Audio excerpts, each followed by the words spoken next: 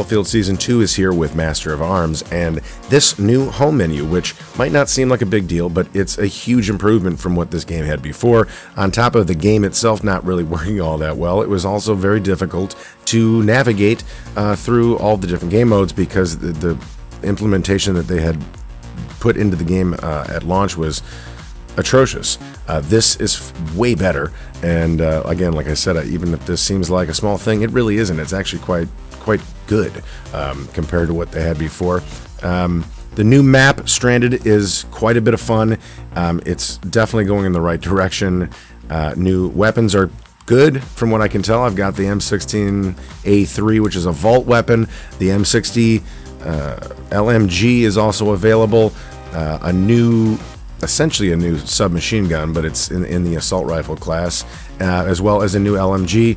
I haven't gotten those just yet, but I'll be working on them.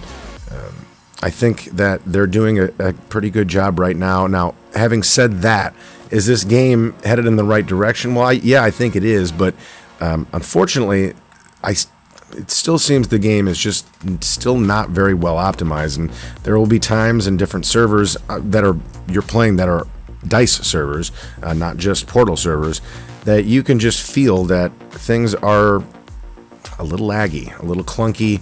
There's some rubber banding issues that happen still for some players, not with everybody. I don't really run into the rubber banding issue all that often, but I do absolutely find that depending on the game mode or the map or wherever the DICE server might be located at the time, some matches just don't feel like snappy. I don't feel very comfortable as I'm trying to turn or aim or what have you.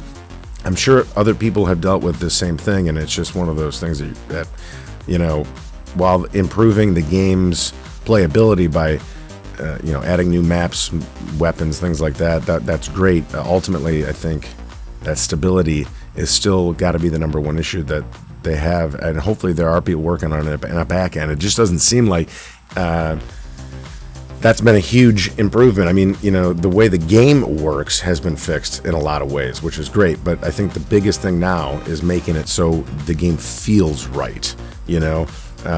If you go back to Battlefield 5, I mean, that game still is just 1,000 times smoother, and, you know, there's a lot of reasons for that. Obviously, 128 players can bog down, you know, responsiveness in a server, but you know, you made this game with that intention, and so you need to be you should have been prepared for it.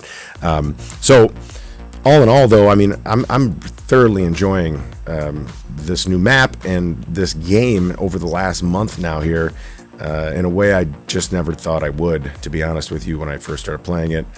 So definitely having a good time with it. Listen, guys, thank you for stopping by the channel. If you enjoyed this video, please give it a like, maybe subscribe to the channel. Let me know your thoughts on Battlefield 2042. I'm going to be doing more content on this game over the next few months.